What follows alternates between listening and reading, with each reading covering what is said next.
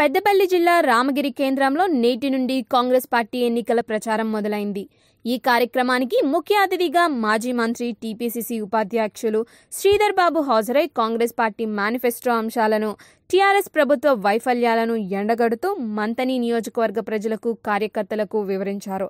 తెరాస ప్రభుత్వం పరిపాలన చేతకాకనే 6 నెలల ముందే ముందస్తు ఎన్నికలకు సిద్ధమైందని, రానున్న ఎలక్షన్లో కాంగ్రెస్ పార్టీ గుర్తుకు ఓటు వేసి కాంగ్రెస్ ప్రభుత్వంను భారీ మెజారిటీతో గెలిపించాలని, రైతులకు ఒకే దఫా 2 లక్షల రుణమాఫీ, తెల్ల రేషన్ కార్డుదారునకు ₹1 సన్న బియ్యం, సంవత్సరానికి 6 గ్యాస్ సిలిండర్లు ఉచితంగా, ఆరోగ్యశ్రీ పథకానికి 2 లక్షల నుండి 5 లక్షలకు పెంపు చేశామని, మహిళా సంఘాలకు ఒక్కొక్క గ్రూప్కు ₹1,00,000 రుణమాఫీ మొదలైనవి కాంగ్రెస్ మేనిఫెస్టోలో పెట్టామని, సింగరేణి కాంట్రాక్ట్ కార్మికులను రెగ్యులరైజ్ చేసే దిశగా ప్రయత్నం చేశామని శ్రీధర్ బాబు మంతని నియోజకవర్గ ప్రజలకు, నాయకులకు, కార్యకర్తలకు వివరించారు.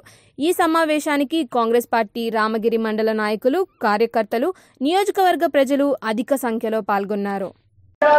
ధన్యవాదాలు మహిళా మహాతనులకు.